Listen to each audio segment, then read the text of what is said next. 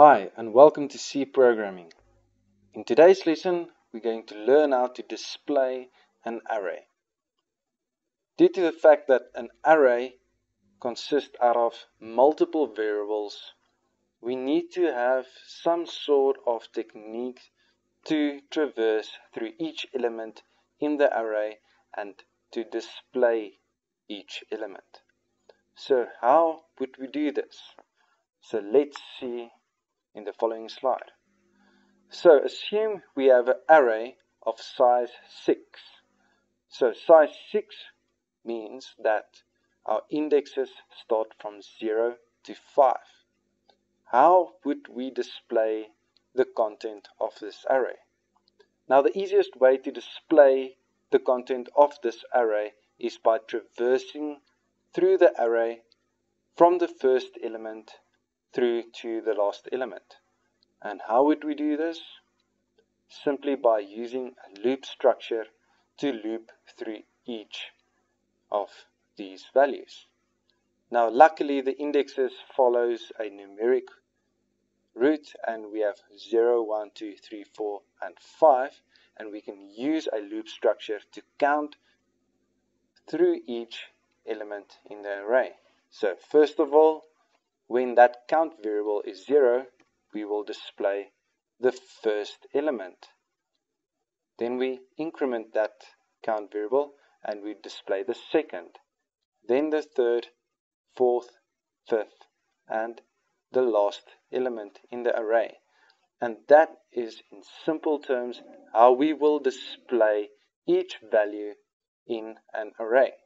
So let's quickly have a look how we would implement this in C programming.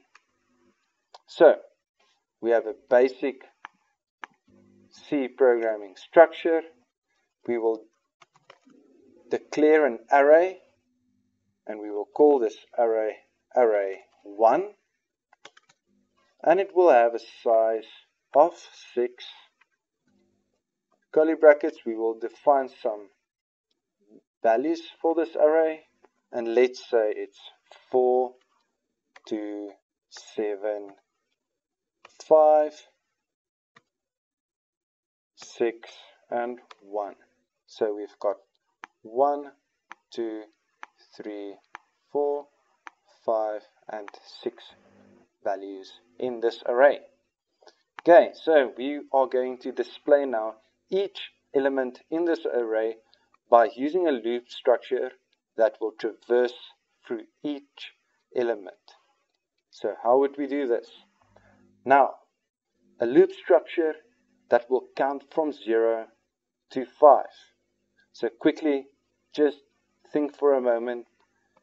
We discussed a loop structure that is actually perfectly suited for this problem.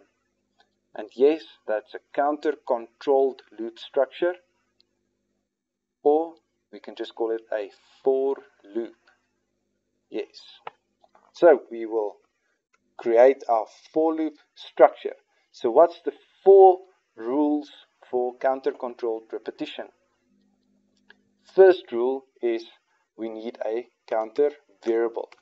So we will create our counter variable called I. We will have our for loop structure. Now, second rule for counter-controlled repetition is initialization. We first need to initialize the counter variable to a starting point. So I is equal to 0.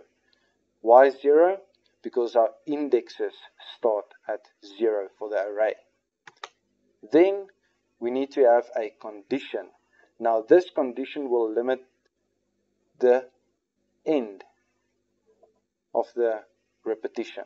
Okay, so I is smaller than, and smaller than what? 6. Why? Because 0 to 5 is the indexes for an array of size 6. Okay, and then we increment with 1. So that's the 4 rules for counter-controlled repetition.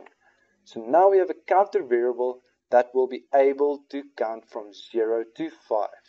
And we can use this counter variable inside our array to display each element in the array. And how would we do this? By using a printf statement. And we can say %d space, let's say new line. And we can say, array 1 in square brackets. And what would we put in the index?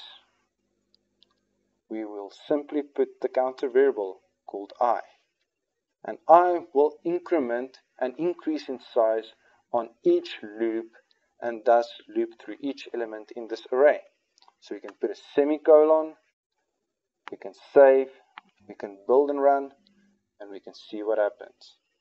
So the first value that was printed out is 4, and the value inside the array is 4 at the first index, 2, 7, 5, 6, and 1. And you can see we have printed successfully each value of the array to the screen. So, a counter-controlled loop structure works perfectly to print out each element of an array, and then actually just to go and display the content of an array. That's all from me. Thank you for watching, and I hope to see you soon.